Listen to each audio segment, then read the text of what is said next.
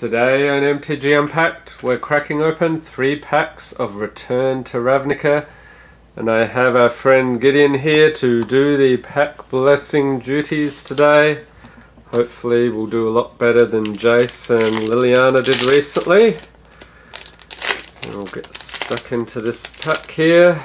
Paralyzing Grasp is the first of the commons. Axebane Stag, Catacomb Slug, Launch Party, Vassal Soul, Trestle Troll, Stab Wound, Splatter Thug, Stealer of Secrets, Selesnya Guildgate.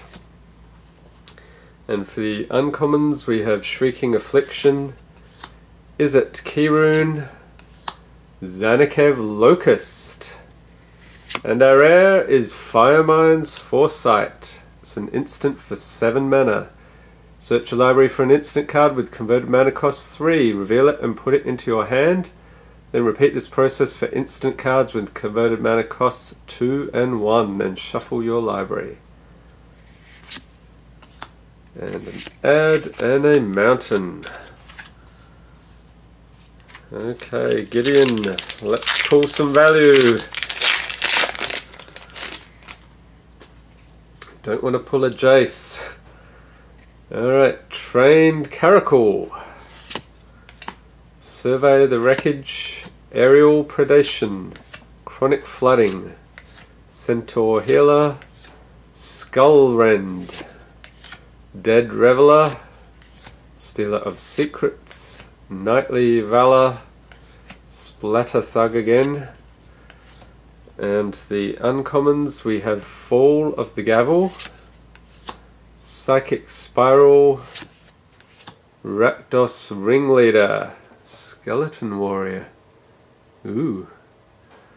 And the rare is out of focus. Mana Bloom. Enchantment for X and a forest. Enters battlefield with X charge counters on it. Remove a charge counter from it and you get to add 1 mana of any colour to your mana pool. Activate this ability only once each turn. And at the beginning of your upkeep, if it has no charge counters on it, return it to its owner's hand.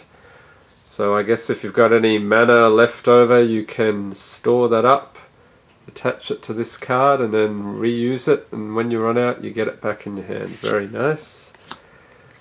Add and a plains. Okay, last pack. Let's see if we can get a crazy pull in this last pack. And we start off with a Bellows Lizard, Cobble Brute, Dramatic Rescue, Gorehouse Chainwalker. What on earth? That is pretty weird. Gatecreeper Vine, Azorius Arrester, Izzet Guildgate, Dagger Drome Imp, Spurious Skywatch. For the uncommons we have Shrieking Affliction, Vandal Blast, Dryad Militant, and the rare. There we go, that's the craziness. That's what we're looking for. Jace, Architect of Thought. Mythic!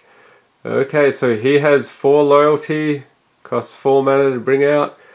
And we've got some micro printing here. His +1 is until your next turn, whenever a creature an opponent controls attacks, it gets -1/-0 until end of turn. -2, reveal the top 3 cards of your library and opponent separates those cards into 2 piles. Put 1 pile into your hand and the other on the bottom of your library in any order. And his ultimate -8 for each player. Search that player's library for a non-land card and exile it. Then that player shuffles his or her library. You may cast those cards without paying their mana costs. There he is.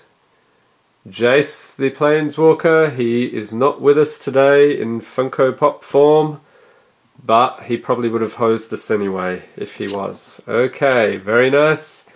Centaur. Oh, what are we going to get here?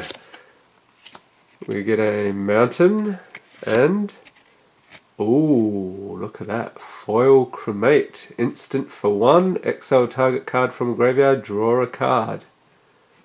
Always nice to get the foils. Okay, so my picks today. No discussion. Jace, Architect of Thought. If you disagree, leave a note in the comments.